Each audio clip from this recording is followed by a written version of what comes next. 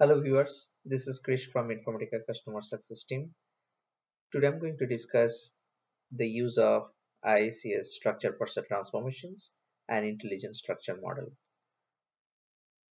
The purpose of using the structure parser using the intelligent structure model is to transpose or parsing the data which are unstructured like XML or any JSON file to a relational format. The structure parser transformations transpose your input data to a user-defined structure format based on an intelligent structure model. To create an intelligent structure model, use the intelligent structure discovery. The intelligence structure discovery determines the underlying structure of the sample data file and creates a model of the structure. Intelligent structure model. The intelligent structure discovery determines the underlying pattern and the structure of the input that you provides for your model and creates a model that can be used to transpose or parse to generate your output groups. The intelligent structure discovery can automatically interprets your input data and discover the patterns, the relationship, and the type of data in your unstructured file. The intelligent structure discovery creates a model that expresses the expected output data. You can use an intelligent structure model in mapping to parse your unstructured or semi-structured or unstructured data. Let's begin the demo to prepare for a intelligent structure model and a structure parser to transpose or parsing a file. So for today's demo, I'm going to use a XML file to parsing, and it's gonna work in the same way for any semi-structured data. Even you can use a JSON file to similarly to parse the data. Let's have a look the file that I'm going to parsing. This is my XML file, and I will be parsing that data using an ISM intelligence structure discovery, and then I will be using that into the structure parser to parsing that data and loading into a relational table. Here is my source file location. So purchase order, this is the file name. Just now I show as an XML. This is my XML and this is the file name. In order to read the file, what I have done is I keep this as indirect file list under this order file. So I will be reading the file indirectly so that I can process as many as number of files by reading a indirect file list. If you notice that the way that I am reading this indirect file list is I put the path and I given the locations where the file is. Um, just I will be reading only one single file, so I'm keeping it here. But in case if you have multiple files that you wanted to read, you can just add like this. And let's assume this is your file, this is your second file, and this is your third file. So you can continue add all those file, and the when you were executing your jobs indirectly, it will gonna read all the files and it will process all the data inside the file. So for this demo purpose, I'm removing these two files because I'll be only processing a single file in these locations in order to process the data. So in my target database, I already have created a table to load the data. This is my relational structure which I have created within an Oracle database. I already executed this statement just to showcase there is no data as of now, and I will be executing, building the jobs and execute in order to load the data. I logged in into the IICS platform and I have chosen data integrations. I created a folder where I have built the code as a to showcase as a demo. Now let's have a look one by one. So this is the purchase order. You see, this is nothing but the ISM intelligent structure model that I was talking. And if I click on edit, you will notice that it basically looking for the file. Now, if you um, look for the file, you have to choose the data, and you have to select the file that you are looking for. And once you will select that, if you click the discovery structure, it basically give you the model that you are looking for. This is your relational model. You notice, if you notice here, it's automatically generate the pkfk for all the relations, the underlying tags that we have. It's automatically generates the relation. So we'll be using those relations in order to join and process each um, part of the data into your final target table. This is your XML file, and what I'm gonna do right now is I will click on save, and this particular uh, model is ready for parsing, and I'll be using the same one for my mapping.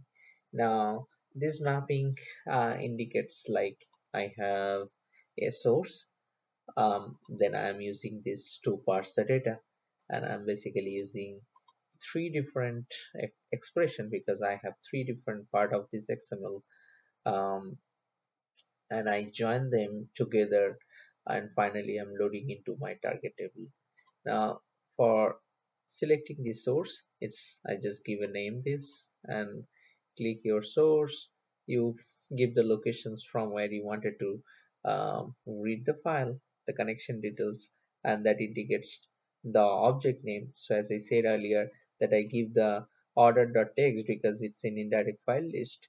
I will be reading all the files under that particular file name where I have chosen the path, right?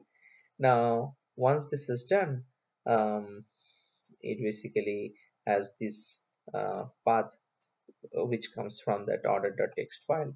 Now I have chosen this structure parser. Now the structure parser is nothing but from here you can get the structure parser. This but structure parser is the transformation. Now let me click here. Once you get this structure parser will be expecting the intelligent structure model. Now you have to select that, and you have to choose the model that you want. So I have already developed this, and I keep this model which I'll be using to parse the data, my XML data.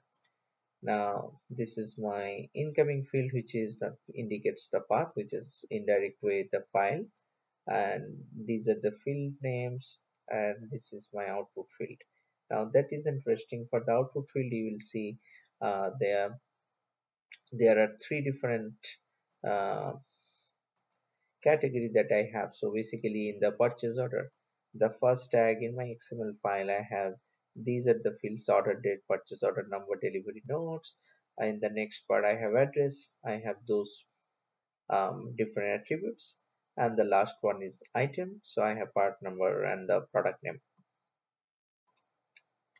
Now from here, once you already select that the ISM, you will see this icon is automatically comes at the end of this transformations, and from here you can drag the all these output groups to multiple expressions. So the question might be why I'm using multiple expressions, because let me show you something here.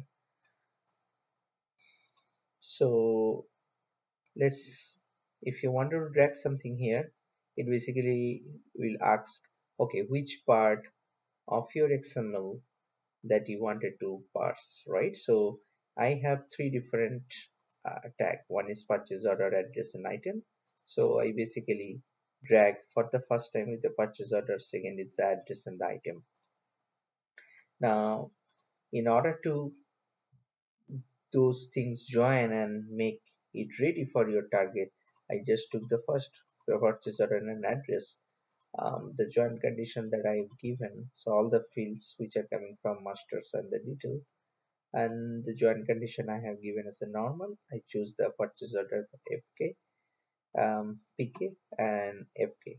Now from where did I get these two?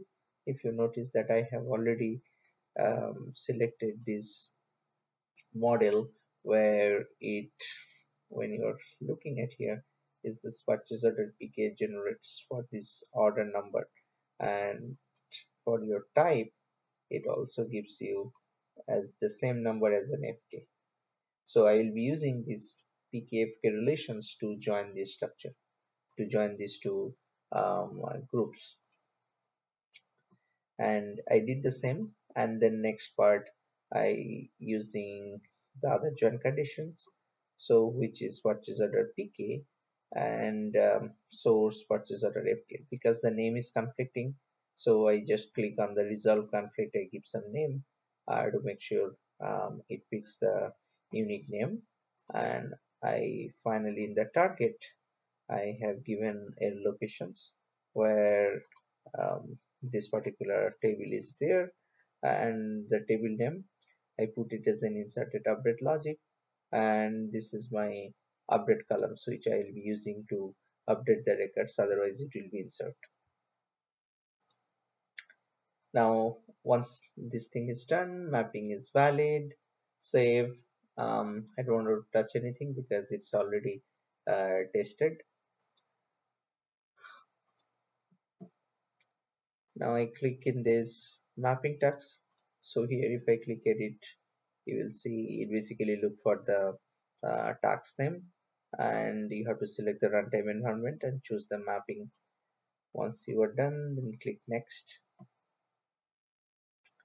This mapping is simple. I'm not using any parameter file or anything, so I just keep it as a blank and just click finish. Then you are done with your particular this mapping. Now let's run this code.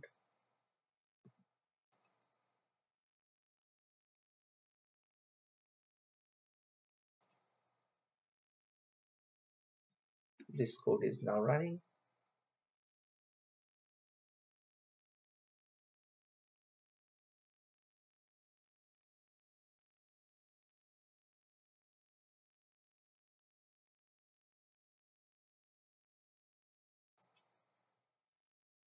This is done. Let's have a look here right now. If I just execute this, I see all those records has been inserted. Now if I wanted to rerun one more time, basically it's go for update. So these all records which are in the XML, now it is parsed, and I was able to successfully load it into a relational format. It could be a table, it could be a file, depends on where you wanted to load the data. Let's have a look. So this is done. So update is also done.